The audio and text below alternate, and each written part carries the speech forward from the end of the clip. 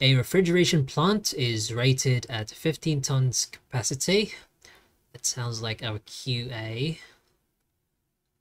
15 tons of refrigerant. Let's convert that into BTU per hour.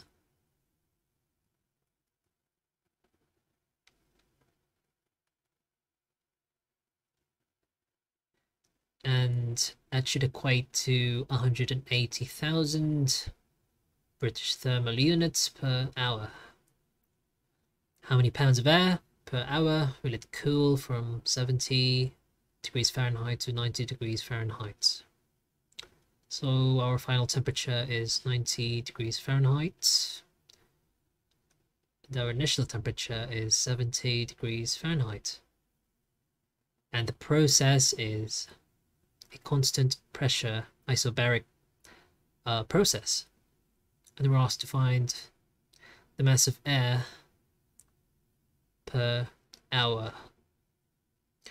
Okay, so we know that the equation for sensible heat is Q is equal to mc delta T. Well, our Q is just QA, trying to look for our mass. And since this is a constant pressure process, we're going to use the specific heat at constant pressure of air. And of course, our delta T is just T2 minus T1. We have our QA. We have CP at 0.24 BTU per pound degrees Rankine. And of course, we have T2 and T1. We can simply start putting the values in now.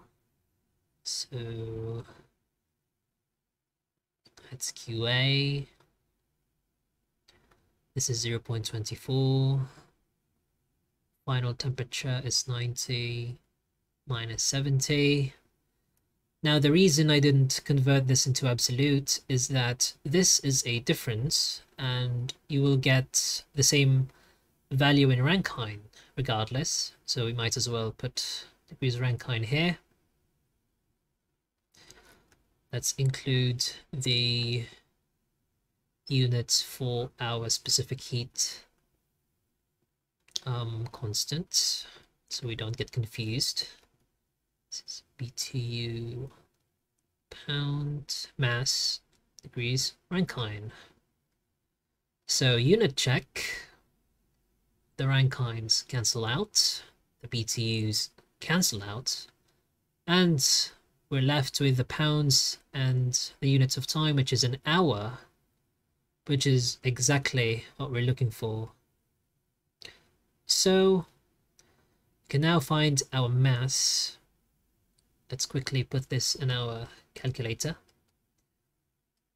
24 times 90 minus 70 is 20. And there you have it. 37,500 pounds per hour.